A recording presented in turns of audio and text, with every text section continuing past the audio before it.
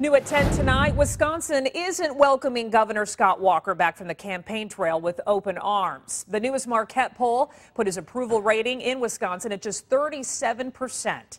NBC 26's Eric Kress joins us now with what the governor is doing to win Wisconsinites back. In Walker's first term as governor, his approval rating was nearly 50%. Now in his second term, it has dropped about 14%, and that's following his run for the most sought-after role in U.S. government. Governor Walker in De Pere today, touring PDQ Manufacturing, trying to let the state know he's here and looking forward to the future. It's just being here, talking to people, more importantly listening to people, listening to the needs of not just job creators, but educators, small business owners, family farmers, and others out there.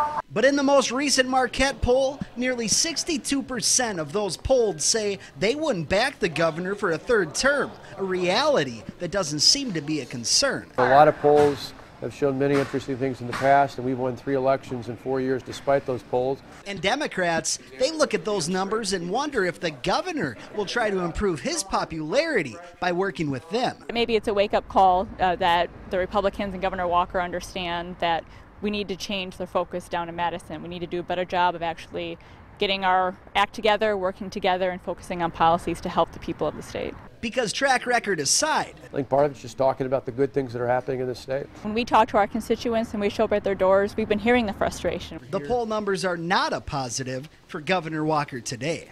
The Marquette poll was conducted just a couple of days after Walker gave up on his presidential bid. Experts say that could have reflected on how Wisconsinites evaluated his role here in the Badger State. Eric Kress, NBC 26.